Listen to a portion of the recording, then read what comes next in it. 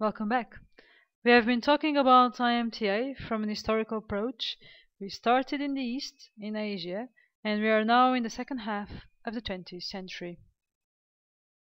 In this period, especially in Western countries, new species were brought into culture. But also, aquaculture moved on to a monoculture system, focusing primarily on the needs of one single species. The industry continued to expand both in area and in quantity of production, and it started to work with economies of scale.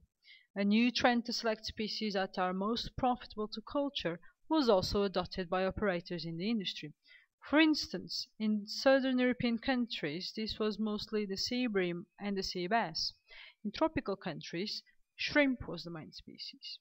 These were high-value species with high export demand.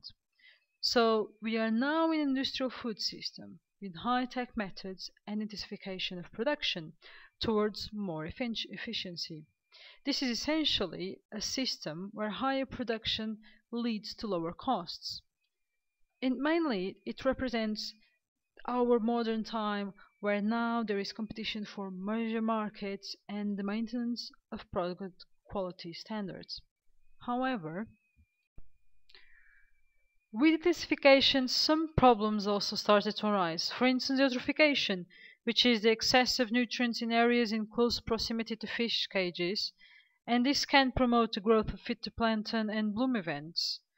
Also linked to dependence on a single species, produced intensively, there are natural risks associated with disease outbreaks.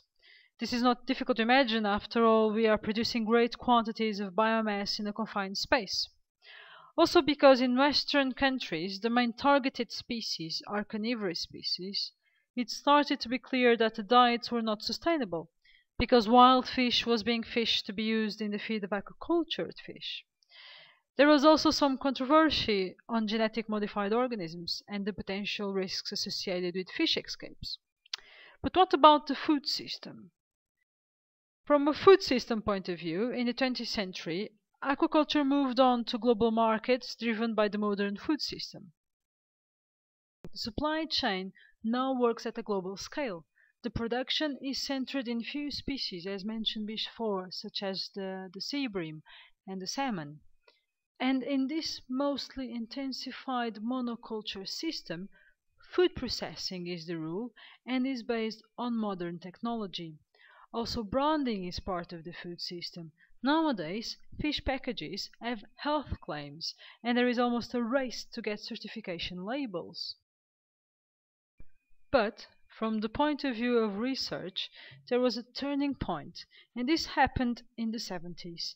In 1975, John Reiter and his co-authors reignited interest in IMTA, and they can be considered the grandfathers of modern IMTA for their work on what they called integrated waste recycling marine polyculture systems.